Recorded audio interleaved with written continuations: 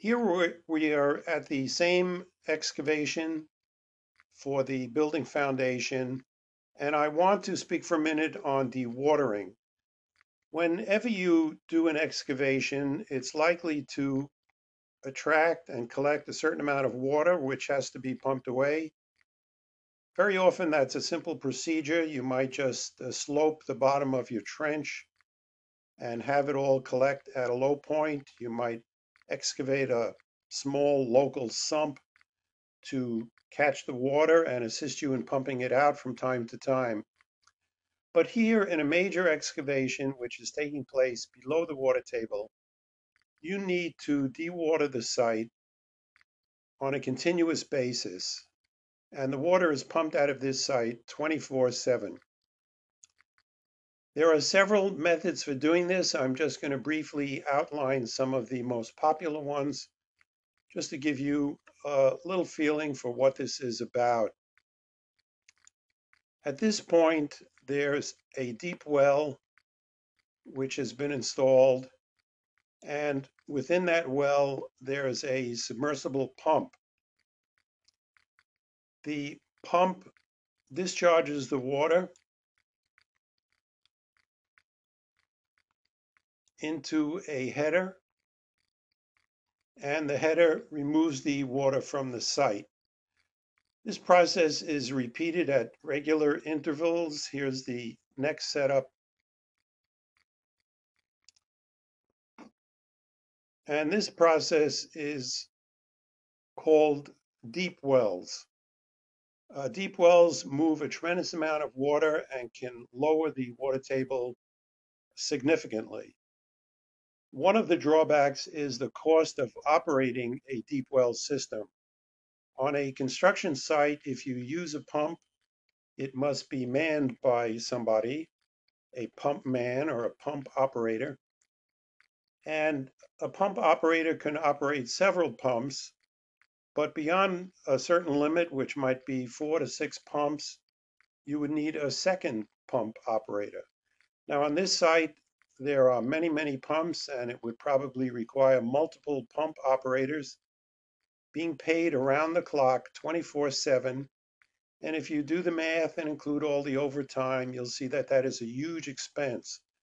However, if the project demands it, then that cost has to be built into the cost of construction.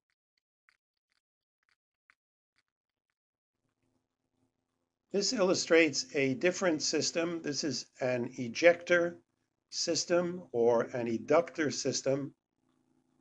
In this case, this is one of the wells. And this works on a different principle. High pressure water is pumped in.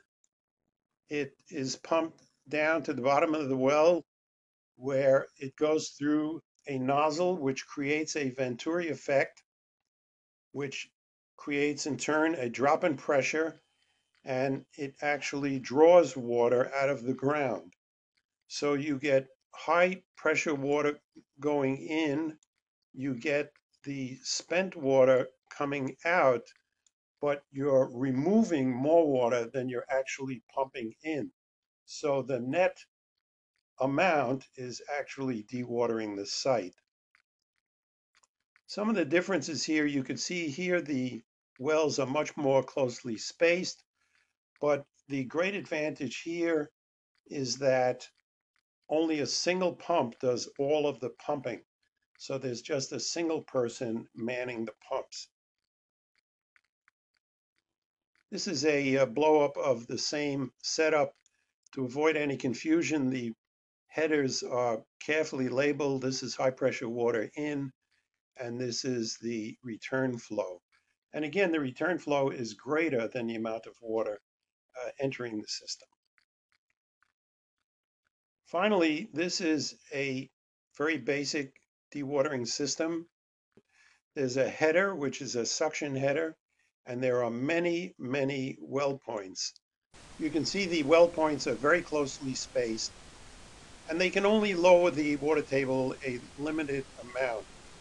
This photo is in Florida, where the water table is very high and has to be lowered just a small amount to facilitate the construction of the foundation.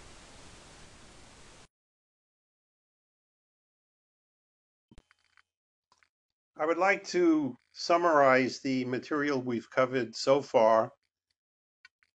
The first device we looked at is called a trench box, and this is a very simple device which gives you excellent protection, but some of the drawbacks are you need a great deal of open space, and the space has to be free of any utilities. More commonly used is a system of timber sheeting. This you have all seen in use out in the street. It's a very flexible system because it can take any shape. It's constructed with small, easy to handle material, and it can conform to and accommodate existing utilities.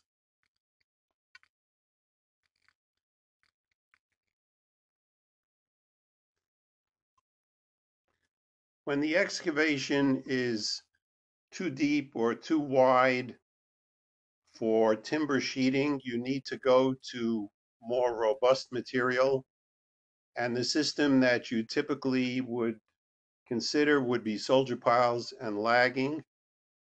Now you have steel members, you can go down deeper, you can brace a much wider trench, and this system also can accommodate utilities. This is an extremely versatile and valuable system. When you're operating below the water table, you need to continuously dewater the excavation to keep it dry. And now you need to use steel sheet piling. The steel sheets are interlocked to keep the water out. And as you can see in this photo, they are driven in a sort of progressive way, not driven all at once.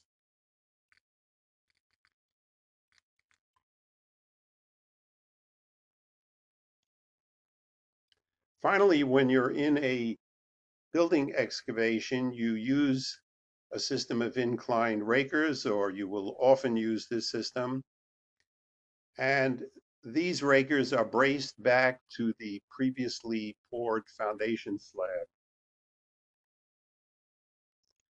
We also gave you a very brief look at the various dewatering systems that are used to keep the excavation dry.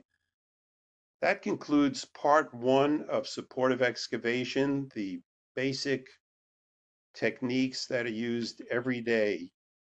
Part two will get into more advanced techniques, and they will include secant pile walls and slurry walls.